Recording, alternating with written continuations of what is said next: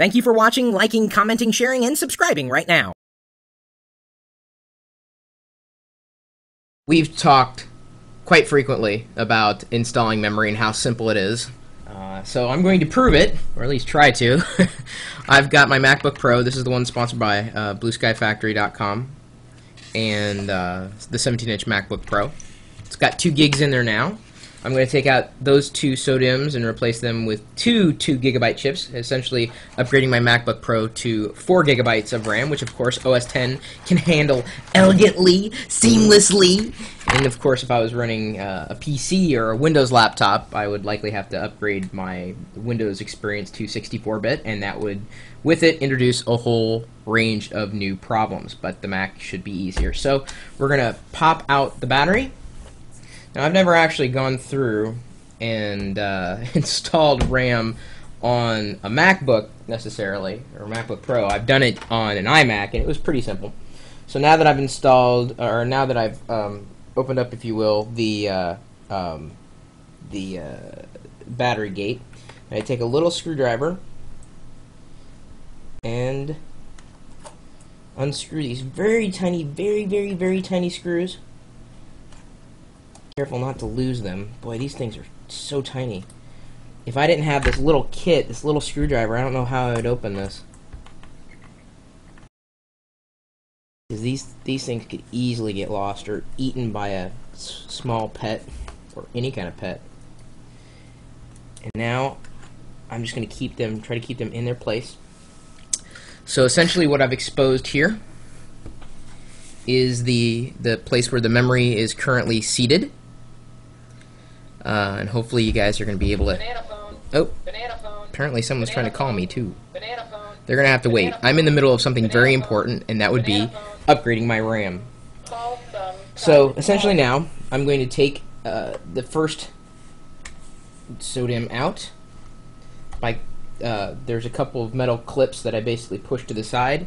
This one pops out. This is a Gigabyte. This is Samsung manufactured this one. And I'm going to be replacing each one of them in each case, or each instance, I should say. Same case, duh. Well, I think you know what I mean. With 2 GB SODIMM, 667. Just making sure. Yep, same amount of pins, 200. DDR2. We should be good. Okay. So I'm going to place this over here. I'm going to hold on to these SODIMMs. I don't know if I'm going to be able to use the MacBook Pros in my Intel Mac Mini. I believe, at least according to the place where I purchased this RAM, the Mac Mini that I have is perfectly capable of handling this particular RAM that I'm taking out. I have 1 GB currently installed in my Mac Mini, and of course, upgrading your RAM in a Mac Mini is a hell of a lot more challenging than upgrading the RAM in a MacBook Pro. So I'm going to take out the bottom one. This one's going to be, I think, a bit more tricky to get back in. The bottom one, we'll see how it goes. There's really only one way to seat the RAM, too, by the way. You know, there's a notch here on this end, so as long as you line that up, then you really can't screw it up. Quite honestly. So now I've got my old ones. Just keep them over here. Not exactly old. I just bought this, you know, less than a month ago, again, for Gnome Decks. So then for the bottom one, I start out by having it coming in at an angle and then dropping it in directly. So now everything should be lined up. It should be seated firmly, and it is, at least that I can tell. Notch is perfectly aligned. Looks like it's in about as far as it can go. Just a triple check again. Start it at an angle, press it straight down. Now that's seated. And now I've got the second one. How much is a gig of laptop RAM? Well, it depends on where you buy it, I suppose. Top one should be a bit easier. Again, I don't have to come in at so much of a level, or an angle, before it levels off and seats itself. Again, each one should be firmly in place, in perfect alignment, and your hair, or someone's, it's either Ponzi's hair here, or Wicket or Pixie's hair has fallen in. Yeah, that's another thing you got to be careful with. Now, I'm not. I did something likely bad. I'm not wearing my anti-static strap, but I was touching metal before I touched anything electronic. So now that's firmly in place. I'm gonna seat this guard back in.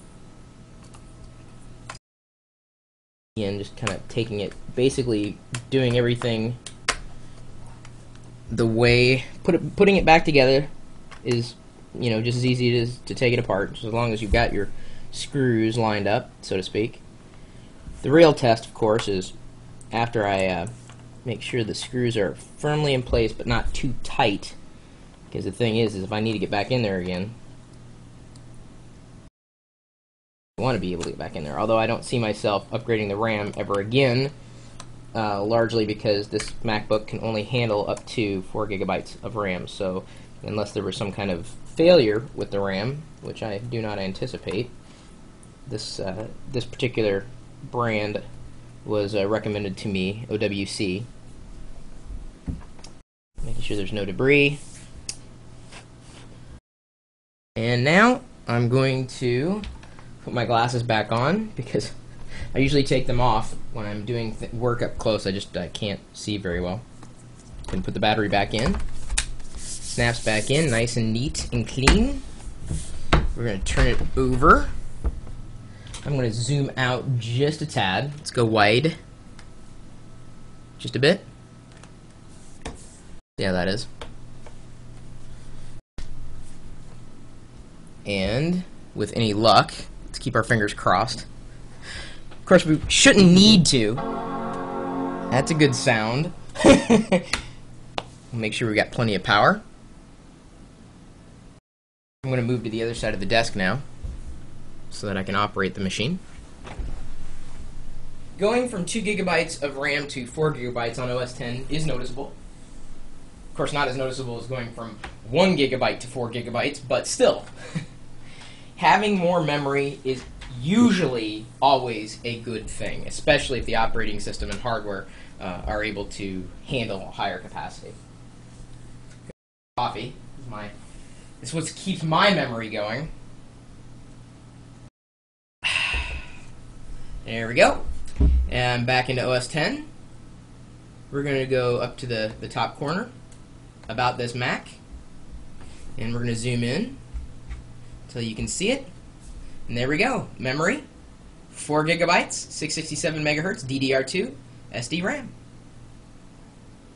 And that's about as easy as it gets. Of course, upgrading RAM in other hardware is going to be different. The nuances of each particular case is going to certainly be different. I'm going to go in over here and show you what we have in bank 0. DIMM 0 is a 2 gigabyte stick, and 1 is a 2 gigabyte stick. Status is okay. I say we are, for all intents and purposes, good to go. I could also run a diagnostic since I have Apple's OneCare. I'm not going to go that far because, again, my goal of doing this in the first place was to show you just how easy it is to install or upgrade memory, so long as you have the right RAM. Make sure you match it properly, and again, I do recommend never mixing and matching brands, ever. That can cause problems. So this RAM will hopefully at some point, when I'm brave enough to crack open the Mac Mini, will find a new home in there.